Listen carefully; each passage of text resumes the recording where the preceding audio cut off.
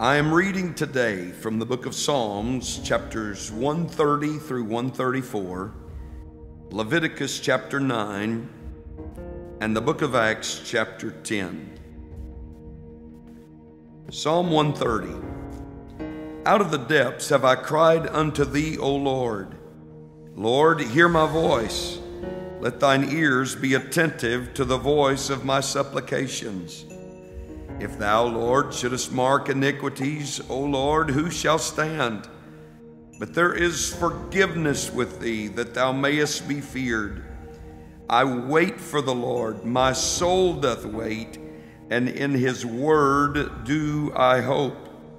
My soul waiteth for the Lord more than they that watch for the morning. I say, more than they that watch for the morning. Let Israel hope in the Lord.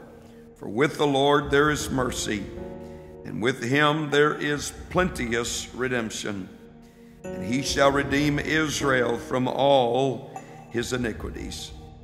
Psalm 131. Lord, my heart is not haughty, nor mine eyes lofty. Neither do I exercise myself in great matters, or in things too high for me. Surely I have behaved and quieted myself, as a child that is weaned of his mother. My soul is even as a weaned child. Let Israel hope in the Lord from henceforth and forever. Psalm 132. Lord, remember David and all his afflictions, how he sware unto the Lord and vowed unto the mighty God of Jacob. Surely I will not come into the tabernacle of my house, nor go up into my bed. I will not give sleep to mine eyes, or slumber to mine eyelids, until I find out a place for the Lord, an habitation for the mighty God of Jacob.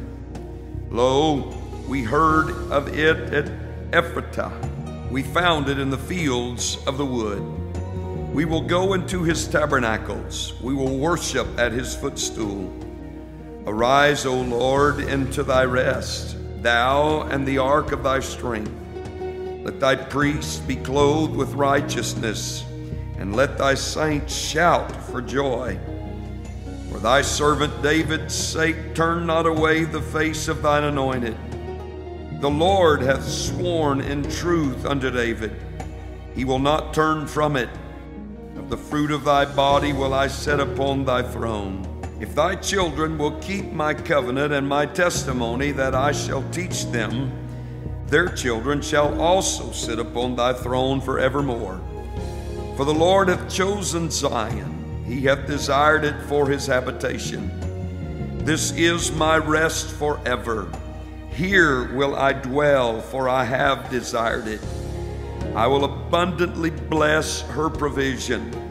I will satisfy her poor with bread. I will also clothe her priests with salvation, and her saints shall shout aloud for joy. There will I make the horn of David to bud. I have ordained a lamp for mine anointed. His enemies will I clothe with shame, but upon himself shall his crown flourish. Psalm 133. Behold, how good and how pleasant it is for brethren to dwell together in unity. It is like the precious ointment upon the head that ran down upon the beard, even Aaron's beard, that went down to the skirts of his garments, as the dew of Hermon, and as the dew that descended upon the mountains of Zion. For there the Lord commanded the blessing, even life forevermore. Psalm 134. Behold, bless ye the Lord, all ye servants of the Lord, which by night stand in the house of the Lord. Lift up your hands in the sanctuary, and bless the Lord that made heaven and earth, bless thee out of Zion. Leviticus chapter 9. And it came to pass on the 8th day, that Moses called Aaron and his sons and the elders of Israel. And he said unto Aaron, Take thee a young calf for a sin offering, and a ram for a burnt offering without blemish, and offer them before the Lord. And unto the children of Israel thou shalt speak, saying, Take ye a kid of the goats for a sin offering, and a calf and a lamb, both of the first year, without blemish, for a burnt offering. Also a bullock and a ram for peace offerings, to sacrifice before the Lord, and a meat offering mingled with oil. For today the Lord will appear unto you. And they brought that which Moses commanded before the tabernacle of the congregation. And all the congregation drew near and stood before the Lord. And Moses said, This is the thing which the Lord commanded that ye should do. And the glory of the Lord shall appear unto you. And Moses said unto Aaron, Go unto the altar, and offer thy sin offering, and thy burnt offering, and make an atonement for thyself and for the people, and offer the offering of the people, and make an atonement for them, as the Lord commanded. Aaron therefore went unto the altar, and slew the calf of the sin offering which was for himself. And the sons of Aaron brought the blood unto him. And he dipped his finger in the blood, and put it upon the horns of the altar, and poured out the blood at the bottom of the altar. But the fat and the kidneys and the caul above the liver of the sin offering he burnt upon the altar, as the Lord commanded Moses. And the flesh and the hide he burnt with fire without the camp. And he slew the burnt offering, and Aaron's sons presented unto him the blood, which he sprinkled round about upon the altar. And they presented the burnt offering unto him, with the pieces thereof and the head, and he burnt them upon the altar. And he did wash the inwards and the legs, and burnt them upon the burnt offering on the altar. And he brought the people's offering, and took the goat, which was the sin offering for the people, and slew it, and offered it for sin as the first. And he brought the burnt offering, and offered it according to the manner. And he brought the meat offering, and took an handful thereof, and burnt it upon the altar, beside the burnt sacrifice of the morning. He slew also the bullock and the ram for a sacrifice of peace offerings, which was for the people. And Aaron's sons presented unto him the blood, which he sprinkled upon the altar round about. And the fat of the bullock and of the ram, the rump, and that which covereth the inwards, and the kidneys and the caul above the liver. And they put the fat upon the breasts, and he burnt the fat upon the altar. And the breasts and the right shoulder Aaron waved for a wave offering before the Lord, as Moses commanded.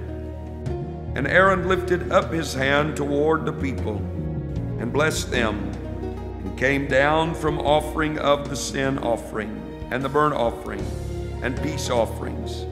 And Moses and Aaron went into the tabernacle of the congregation, and came out, and blessed the people, and the glory of the Lord appeared unto all the people.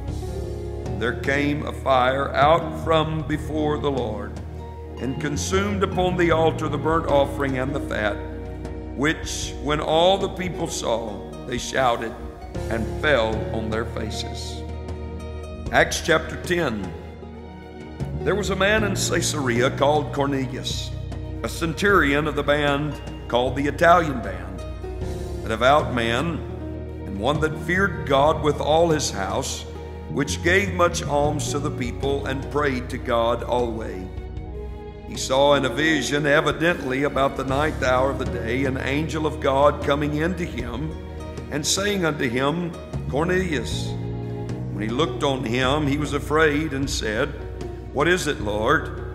And he said unto him, Thy prayers and thine alms are come up for a memorial before God. And now send men to Joppa, and call for one Simon, whose surname is Peter. He lodgeth with one Simon a tanner, whose house is by the seaside. He shall tell thee what thou oughtest to do.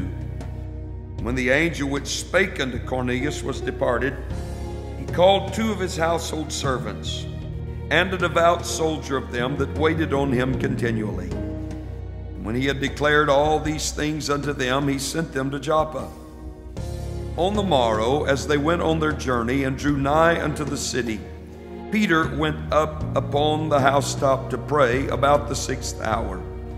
And he became very hungry, and would have eaten, but while they made ready, he fell into a trance, and saw heaven opened, and a certain vessel descending unto him, as it had been a great sheet knit at the four corners, and let down to the earth, wherein were all manner of four-footed beasts of the earth, and wild beasts, and creeping things, and fowls of the air. And there came a voice to him, Rise, Peter, kill and eat. But Peter said, Not so, Lord. I have never eaten anything that is common or unclean. The voice spake unto him again the second time, What God hath cleansed, that call not thou common. This was done thrice. The vessel was received up again into heaven.